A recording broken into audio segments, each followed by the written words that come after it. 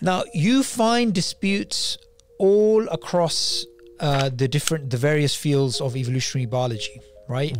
Whether you're in population genetics or you're looking at anatomy, there are lots of disputes. Now, let's deal with the core ideas here.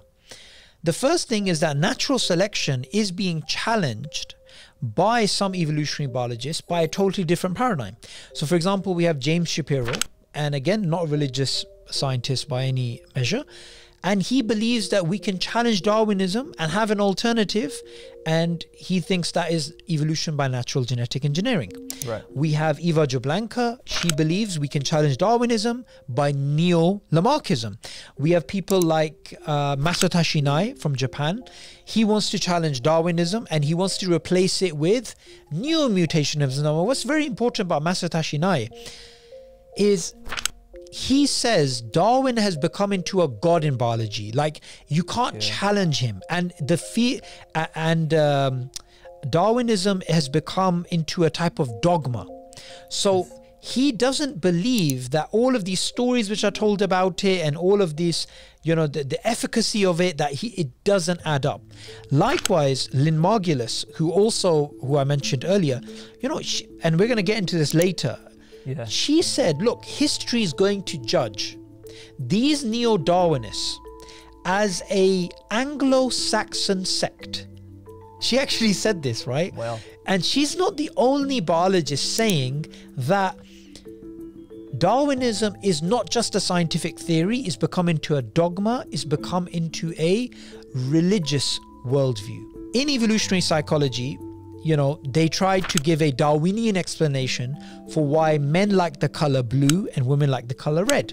Right. So they said, oh, you know, in the ancient time when we used to live in hunter-gatherer societies, men that had a genetic mutation which made them like the color blue were more likely to survive. Why? Because when they go to the watering hole, it's blue.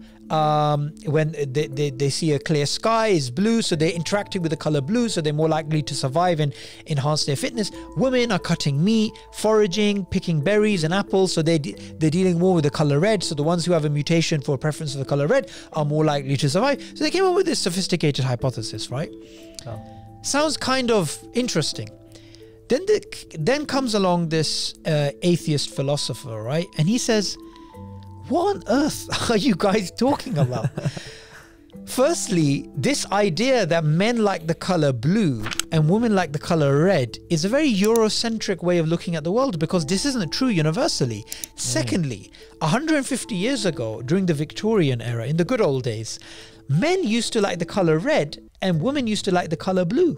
It was actually the opposite about 150 years ago. Wow.